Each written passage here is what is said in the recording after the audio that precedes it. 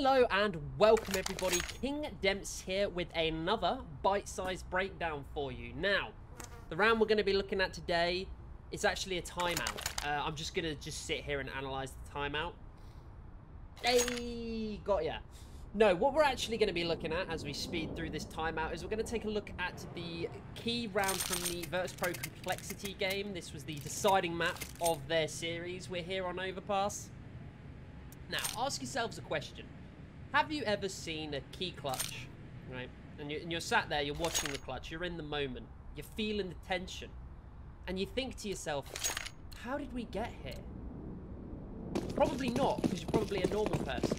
But me, I'm a thinking man. So I'm going to analyse the round up until the NaToSaphiX 1v2 clutch. Now, the first thing that we're going to look at is we're going to see what the setup is looking like. So we'll just grab the map out and we'll hit zoom on that. Now, what you can see shaking out here, as we will pause when we get to about here. Now, this is the setup that is going to be essentially held for the rest of the round. The CTs don't do a lot of rotating here. It's a vital round where they haven't got the best of buys. Let's see if we can just show that for you. As you can see, not got the best of buys, not got all the utility they'd possibly like. So the CTs have to take some risks here. Now, risks can be taken in a couple of different ways. One of the ways that you might consider as sort of the usual way to take risks is to push. Just grab some SMGs, throw some flashbangs, go rushing down them terrorists. Not the smartest maneuver to use against a team like Virtus Pro, who love to play super slow Counter-Strike on their terrorist side. They are going to sit on sweaty angles and hold for you for about 1 minute and 30 of the round. And then they'll group up and do something with 20 seconds left. So what Complexity are doing here is they're kind of playing on the tendencies from Virtus Pro. So what they're going to do is they're going to set up a pretty passive setup. What this passive setup will be is we're going to have Poison out towards long. NaToSaphiX. Oh, hang on. There we go. NaToSaphiX and BlameF are going to be sat in connector. And as you can see, they put BlameF on a bit of a sweaty boost. ESL and JKS are here holding B. And they are the dedicated B players. And then we've got Poison. There's your boy at long. One day I will learn how to use the numbers and switch to people properly. Now, we're going to stick with Poison for now because he's going to be the first point of contact. As you can see, Virtus Pro doing Virtus Pro things. They've got Kickert and Jame out to long, taking some map control. They've got Sanji holding passive in connector. He's literally sat at the bottom of the stairs. Your Kinder and Buster sat outside A, holding both this angle and this angle between them. They're actually boosting on each other's heads right now. Now, what we see is we see long control starting to get taken. And we're going to get a key little duel happening here. So as you can see, James already sprinting off back towards... That's unfortunate for Poison. Not much you can do there. He's essentially been told to play a one and done angle, I think, here. He's got no support from his teammates. As you can see, he's basically only on long for information more than anything else. And I think the fact that he gets dueled in a 1v1... Poison had previously been jump peeking this corner and had seen 2 players on long, but no more. I think Poison calls this as not the brunt of the attack, and Complexity take a gamble here.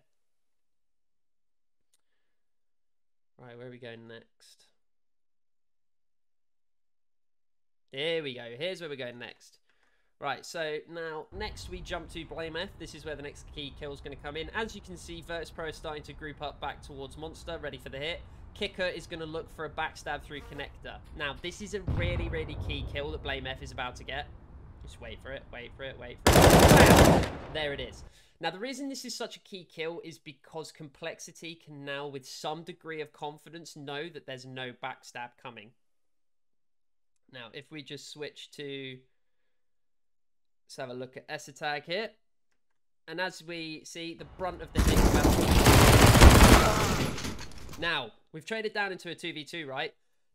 This is the moment in which the kill from BlameF in connector becomes super vital because he's basically... They've seen 4 people pushing Monster. He knows he's killed 1 on the backstab. This is a straightforward 2v2 clutch. 2 on the site, 2 coming to retake the site, and they're both coming together. Now, what we'll see here is we're going to see BlameF look to try and get a quick angle on short. I like the attempt to get a quick angle on short before they can put the bomb down, before they can set up. CSGO is very much a timing game, And I think one of the key things you're consistently looking to do in Counter-Strike is to catch timings when the other team are unprepared. A great time to do that is before they plant the bomb. They're trying to get set up on the site and figure out their post-plant. Another time is when they're about to try and push onto a site. So let's say you're going for a backstab and you hear loads of smokes and flashes go over. You know that's a good time to backstab because people are not going to be ready for you. And that's just sort of the principle that BlameF is applying here. Now, obviously short's not an option. BlameF and NaToSaphiX, they don't mess about here. They full man mode it. Get ready, just charging through. Right. Hang on. We gotta do that a little better. Right, Jesus Christ. I can't believe we finally got back. Obviously, I tried to go back a couple of deaths on the demo viewer, so it had a stroke and took about 45 minutes to do so. Thanks, Valve. Anyway. Right, anyway, I thought I could free cam this. I was going to give you an over-the-head view, but apparently the demo viewer is not letting me free cam. So we'll just take a look at this on BlameF.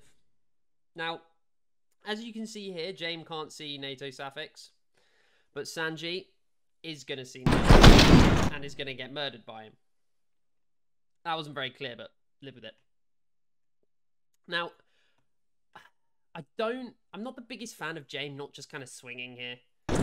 James does what James likes to do, which is walk away and play passive, but they know he's on this angle. I'm not a big fan of this play from James. He's just kind of wandering around aimlessly. Like, I don't really know what James is doing here. Like, it's giving me big vibes. I think he could have swung when Sanji dies. Like, NaToSaphiX, that's probably his best chance to win that duel. He doesn't. He creeps away. And then instead of, like, going away and hiding on short or trying to wrap monster or do anything with the clutch, it's like he gets lost on the site and just kind of wanders around until Nato kills him. Now, what I think might have been the case is I think James might have been going to play short and then got the call, the bomb's not planted for you. And he goes, well, shit, I'm halfway through going to short here. What do I do? And so he just ends up losing the clutch.